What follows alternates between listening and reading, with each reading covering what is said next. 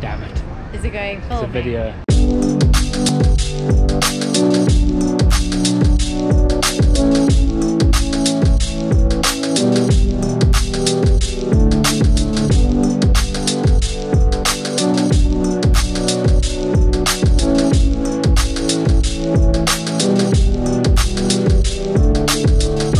Welcome back.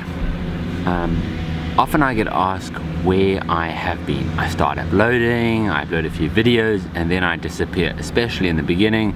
People often ask what happened to the whole thing, and what happened to me, where I am, and they were quite intrigued as to the progress.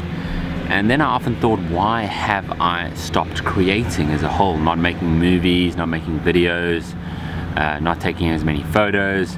Then I often always fall back to the normal busyness scapegoat in a way. That I was busy, I was too busy, I was doing this, I was doing that.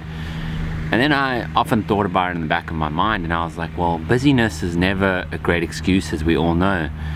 And what is the real reason why I'm not creating? There must be something more as opposed to just being busy, because I think I'm busy, but I'm not that busy.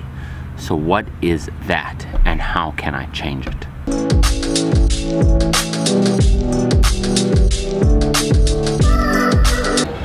Always coffee, always.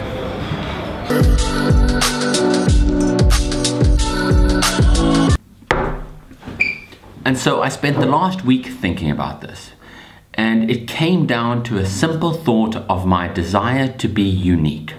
What I realized is whenever I created a video and I looked at other daily vloggers, say Casey Neistat, Peter McKinnon, you're stealing from here, you're stealing from there, and I just looked like a worse version of everyone else. So it's like, I was like, I'm not adding any value, adding anything unique to the world of YouTube. Then the same when it came to photos, like took some photos, posted on Instagram, I looked at them and I'm like, well, they're just another version of what everyone else is doing. You kind of use the same style, the same LUTs or the same presets, and just end up creating the same. And that kind of started demotivating me because I didn't see myself being unique. And in doing so, I thought no one else would see me as unique. And that's where I kind of had this like thing in my mind saying there's no point to do this anymore.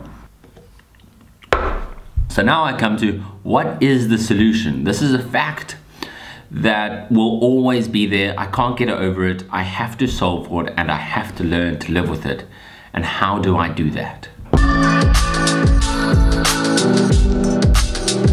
One thing that never changes is my constant ability to always be late.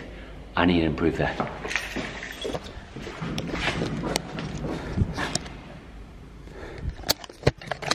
My faithful steed. Still the best way to get around the city, the Vespa.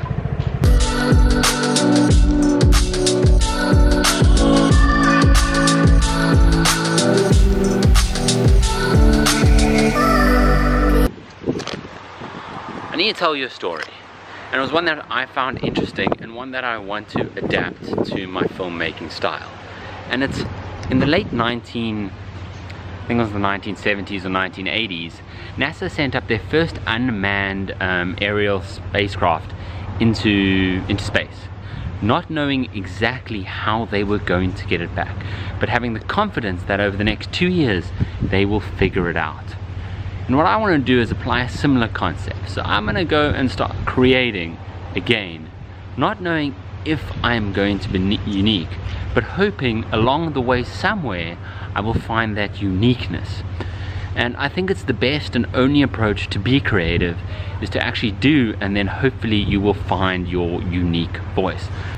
Spoiler alert, theirs came to a crashing end. They never figured it out, and I hope that mine is not the case, but if it is, it's going to be a great journey either way.